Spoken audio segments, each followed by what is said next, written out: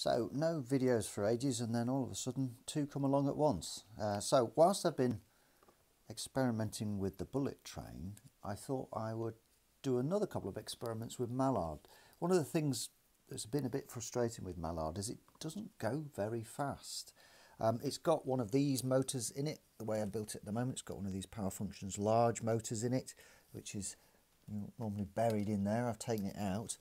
And I've seen lots of other people, what they've done when they've done steam engines like this is they've actually either put the motor, a train motor, in the tender. Can't do that here, or don't want to do that here, because I want these four wheels to reflect the actual train as it exists, the tender as it exists, or to put a Power Functions motor or a powered up motor, a train motor, in a carriage. So I thought, right, let's have a go with the train motor I've got in the bullet train that we built over the weekend and see what difference that makes. So here we go. So far so good. I'll wait till it comes around again, but what I'm finding is it's still not going very fast, and it's struggling when it gets to corners. So it slows down on the corner and then keeps going and speeds up on the straights. And I've also had problems with this Mallard as well when it goes through switches, goes around corners like that. Particularly switches, it can derail quite easily,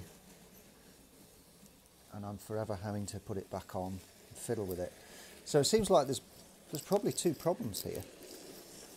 One is that the wheel arrangement and the way it's working is just putting too much friction on movement, and means it's difficult for it to move.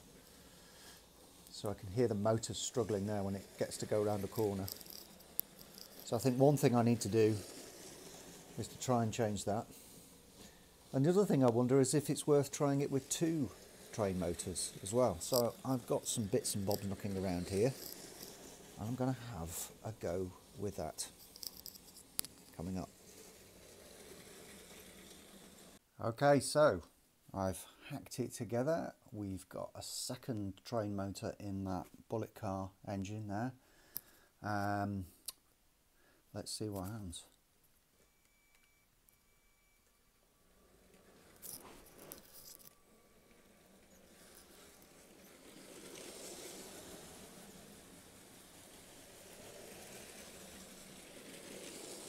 Oh, that's much better. That extra power is making all the difference.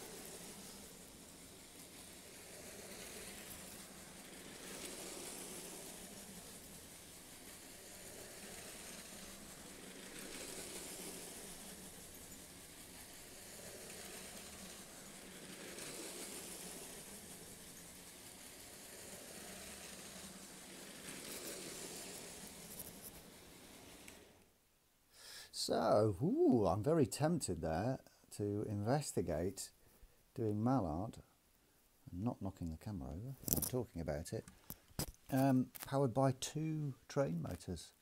But where to put them? So if I do have train motors, where could I put them? Well, maybe I have the answer, which is the dynamometer car, which I made, which accompanied Mallard on its record-breaking run. So at the moment this is 24 studs long and has got slightly smaller bogies, so there's probably no room for some train motors there. But I wonder if I make it with a 28 stud long train plate, whether that might be the answer. Tell me what you think. Bye.